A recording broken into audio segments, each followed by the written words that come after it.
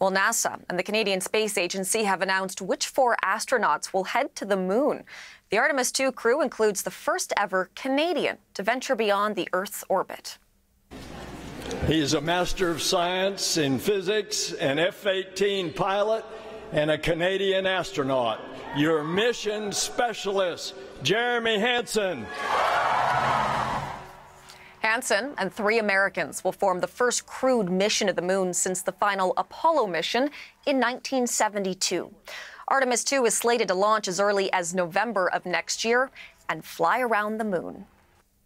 The CBC's Nicole Mortellaro was at today's announcement at the Johnson Space Center in Houston. She has more now on what it means for Canada to be a part of this mission to the moon. What an exciting day here in Houston. The feeling was electric at Ellington Field.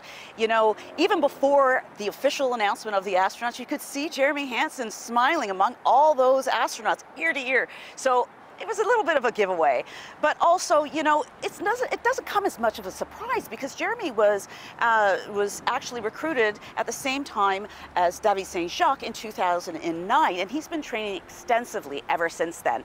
Now, you know, it kind of felt like it was his time. So here's actually what he had to say about the announcement and what it means for Canada.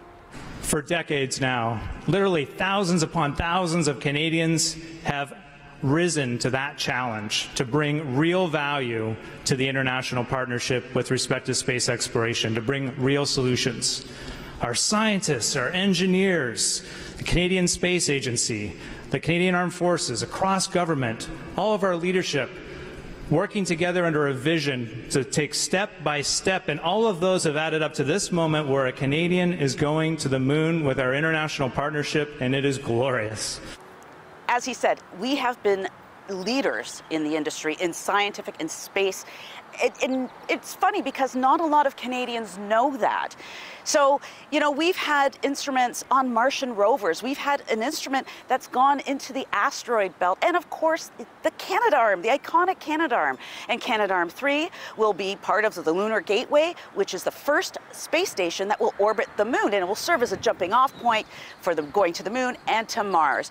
But, you know, it's basically showing that NASA trusts Canada and our achievements. And I also want to say that it was really nice to see the support from all the astronauts for Jeremy, and especially his Canadian colleagues. I mean, clearly really thrilled about this historic announcement for Canada. Nicole Mortellaro, CBC News, Houston.